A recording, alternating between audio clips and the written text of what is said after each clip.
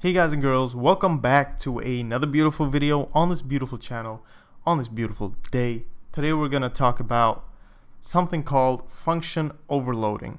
So let me just comment these. There are two things that you might get confused within your programming life. So this doesn't really just apply to C++. It applies to a bunch of other stuff as well.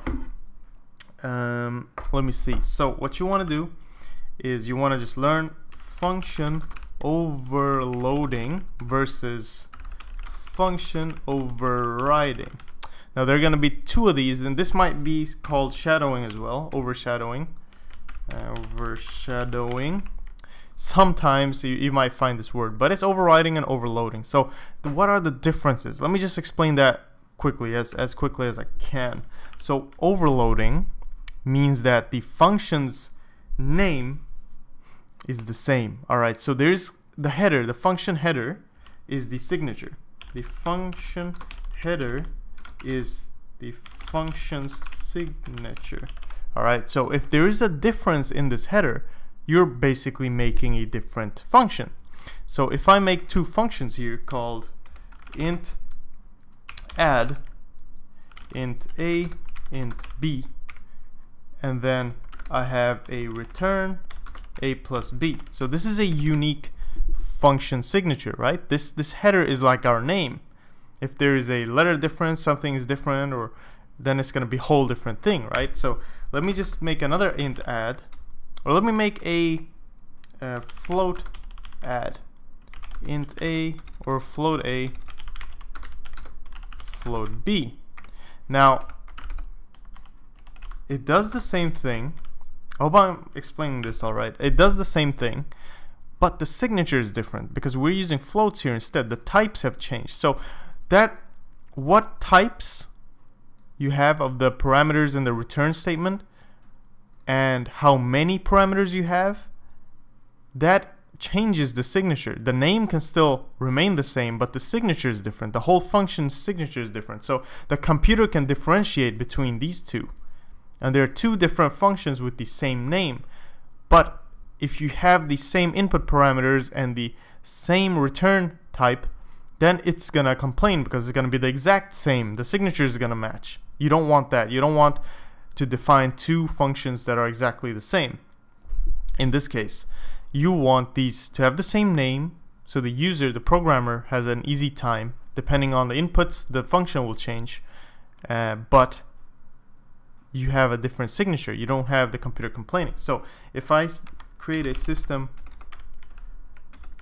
pause here as usual, and then I just go ahead and I say std cout add 1 and 2, and I just go ahead and do this. New line, whoops, can't type today, there we go. Then it's obviously going to use this. So the computer chooses for you a little bit which one it uses depending on the input parameters we're using, because it's going to choose which one of these we're going to use. So now I inputted two integers, we're automatically going to use this one. The computer knows. Alright, so if I run this, we won't get any issues. Just like that, 3.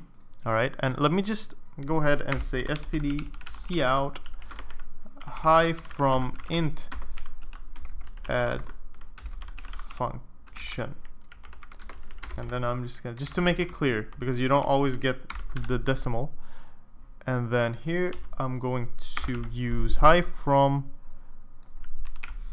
float add function, just like that. So if I run this again, we should get the first one, high from int add function. And if I say 2.f, 1.f here, then I'm going to get high from float add function. See? So when I gave it two floats here, the computer knew that this is the function I need to use, and it automatically did that. So this is function overloading. Alright? Function overriding is something we're going to talk about later, but I want you to know about it right now, and it has to do with classes. And then the function signatures are exactly the same. they're gonna be exactly the same, but it's gonna more depend on the object you're creating. And this is really complicated for now. You probably won't understand all of it, but don't worry too much about it. Just know that there's a difference. In function overloading, you create two functions with the same name but different input parameters and different return types to differentiate the signature. And in overriding, you have the exact same signature, but the computer will still choose, depending on the object, what function to use. Okay, so an example would be if you have an item class in a game and then you have a weapon and armor. Both are items. So what you can do in C++ and object-oriented languages is that you can have something called inheritance. And we'll get into that later, but weapon and armor are going to inherit from item. So they're both items. And item is going to have a function called maybe equip, right? So that function, equip, is just going to be there. It's going to have its signature. It's going to be like a prototype. And then weapon and armor are both going to have an equip function from item, but they're going to do different things depending on, they're going to go into different slots, right? But they're still going to have the exact same signature. So the computer is going to check what you're trying to equip, a weapon and an armor, and it's going to call the appropriate equip function for that object. So that's something you can do later on, polymorphism and inheritance. So it's good to know that right now, but you don't have to think about it too much. So let's keep overloading here. Let's make more add functions. Let's make a add function float add, now float a, like that. So you want to just for some reason, or let's make a float a, float b, and let's try to just make the exact same function. It's going to complain. I just want to show you the error. It's going to say nope, error in function definition or declaration. Already has a body. Float add already has a body. So it found an issue that these are exactly the same. But if I make a float c here, ab plus c, add function 2, then it's not going to complain because I changed the signature of it. Hi from float add function. Now I need to just add one more parameter here, another 1.f or something, and then it's automatically going to go to the float function 2. And I'm going to get the result from there. So what happens if you switch this up? I think in this case it's going to automatically, yeah, it saw how many parameters I gave it, and it automatically switched as it saw fit. But if I take this away, let's just experiment together here. I'm not completely sure. Yeah, so it complained because there is none of these add functions takes one integer and a float. All right. So either you give it, you need to know a little bit what you're doing here. So in this case, it knew that there's only one function with 3 parameters. So I'm giving it 3 parameters and I gave it an int. So it used this function still, and because there's only one function with 3 parameters, the computer knew to use this one, and then it converted this to a float.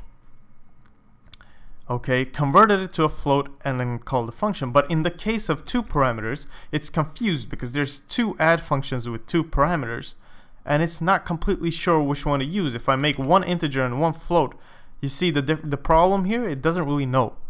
So in that case, it's complaining. It's like, there's no function with this. Please just go to hell. But if I make a function, a int function, whatever, add, and I give it a float a and an integer b, and I say, copy this in, hi from float int add function. So I'm going to give it a float and I'm going to give it an integer. So now it has that case. Now it knows that hi from float int add function. So now it knows that there is a function with this signature that I can call. See how many add functions I'm making here? It's insane, right? It's crazy. So I thought we'd just go ahead and remove these, and I'm gonna include the file from last video. Include. So please go ahead and watch the last video if you haven't. My math. Let me see. Wait. My math functions.h.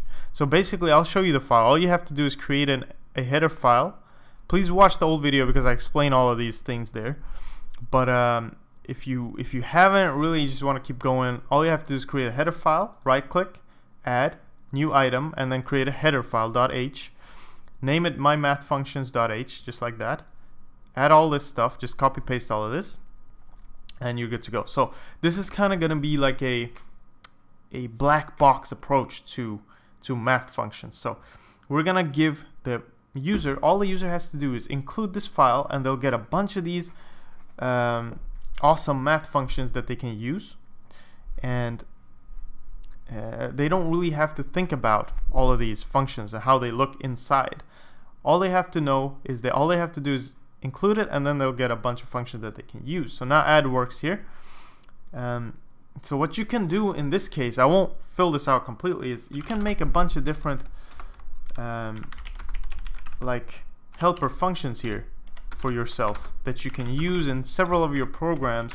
And specifically add and subtractions is not really important, obviously, because all you have to do is a plus b, so it's not really relevant to us, but it's not really useful in a sense, but still it's just an example.